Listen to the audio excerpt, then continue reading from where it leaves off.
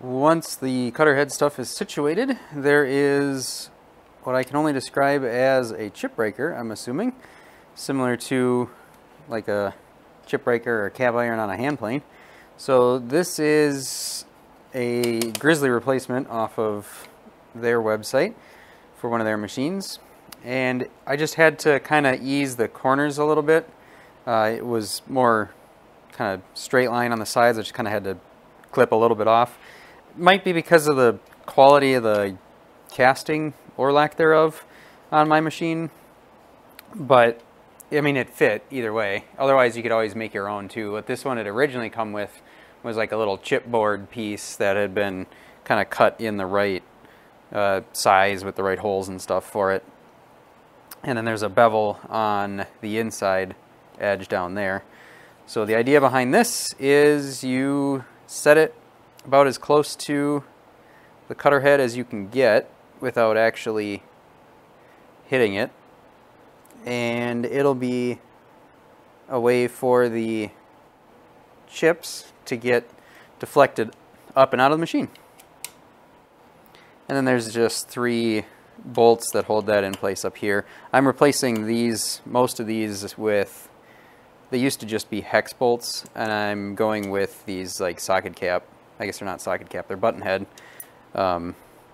Just because, 1, I like them a little bit more, and 2, it should help to be just a little bit less of a spot for chips and stuff to get caught up on when they are exiting the machine. So next thing that I'm going to do is I've got 2 pieces of the dust chute or chip chute or whatever you want to call it, and I've added some of this foam like gasket tape type stuff. And so the original, when I had it first disassembled, had a piece here, so it was kind of like it was a different kind of foam. It was more of a spongy type foam that went across here, and that'll ride on the chip deflector inside the machine. But I just decided to add it all the way around the outside of where the screw holes are, just to see if I can cut down a little bit on any of the metal vibration or anything like that. I mean, I don't think it'll hurt anything. It squishes down pretty far. So, and then I just added some similar pieces on this part to effectively do the same, I hope. So these 2 I'm going to put together because there's 3 screws up here that go through there, and I don't think I want to try and do that by going through here to try and hold the nut while I'm doing all that. So I'm going to take care of that now.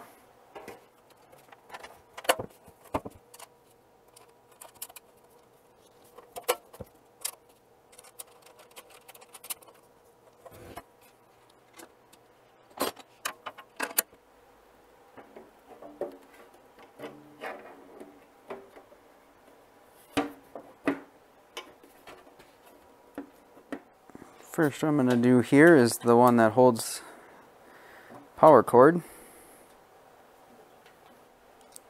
Alright, so there was the one shared screw from, or shared bolt from the power cord clamp, and then there's one back here in this corner, kind of behind the motor and in front of the pillar here. And then there's this one back here. And then there's one up here. Oops. And then there's 3 across the back here.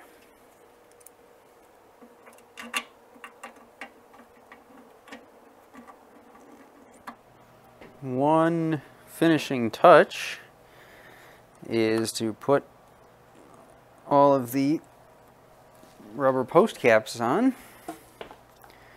One for each of the posts that doesn't have the hand wheel. And now I think we wheel it over to where I can hook it up to the dust collector and run some stuff through it. I will say one thing for sure, it is going to be a little bit different from my old one because with my Parks planer, it was actually up a lot higher. You can kind of maybe see it out there in the background. And so it was able to, for the most part, clear my table saw outfield, my table saw outfeed table. And so for, I mean, most of the work I did, anything that was under about 2 inches, 2.5 inches, I could usually be able to plane it without having to move it out of its little spot right here, where I used to be able to just send it right through, come out over top of the outfeed table, and then a lot of times I would just pull it off the planer, shove it off to the side, leave it on the outfeed table, and just keep running through stuff. I would stack stuff up over here on the wing of the radial arm saw stand and just kind of repeat, you know, bounce from over on the outfeed table to over on the radial arm saw, just back and forth as I, you know, fed stock through. But this one, not a chance that's going to happen. I mean, the table is way, way lower. So gonna have to either figure out some slight rearranging and figure out how I'm going to do that, or I might just end up having to, you know, pull it out like this and just run it that direction. And when the camera's not here, I can actually angle it so it's basically parallel to the wall instead of pointing, you know, kind of underneath the joiner wing. But I just want to get it set up, hooked up to some dust collection, and we shall run a board through it.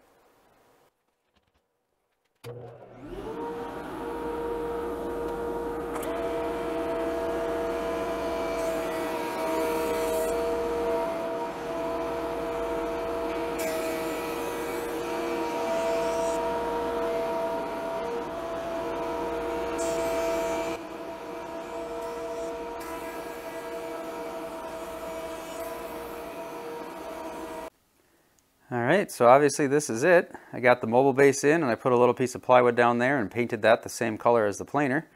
And I got a new badge, so I did end up getting that badge. It is a replacement that is pretty much a carbon copy. The only difference is the other one was kind of a metallic, and this is sort of a vinyl printed on a piece of aluminum.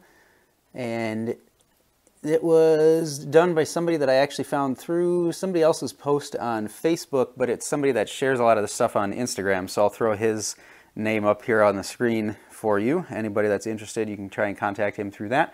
It was pretty reasonable and pretty easy to work with. We had a little bit of a misstep, so I've actually got a second one up here over on the wall, and not exactly sure what happened, but it ended up being a little bit too big. It was wide enough, but it was too tall, and so anyway, got the second one here, got the drive screws for that. I decided to paint that depth of cut indicator right there the same color as the chip breaker, Alice Chalmers orange, and got that installed. When you lower down the cutter head in the top assembly far enough, it was pretty easy to access that to be able to get those drive screws in there and get that thing installed. And then after that, there's just two little screws in the top and bottom here. So there's one up here, and then there's one somewhere down around in here, so you're gonna have to raise it a little bit. But I essentially just made a bunch of cuts on a board, eventually found, you know, exactly where it was dimension-wise, and then you just kind of move that sliding scale on the post until it lines up correctly, and that was it. Pretty easy. One final piece to this were the knobs. There was two locking knobs, one here and then one on the opposite corner, for kind of locking this in place, and I was missing one of those, and a buddy of mine was actually able to make me a set, and so now I've got that all buttoned up as well, and that was pretty much the final piece for this thing. And now there she stands. Everything else is rocking. I've been using this thing for a couple of months now, off and on, and it is really, really nice, and I am pretty dang happy with it.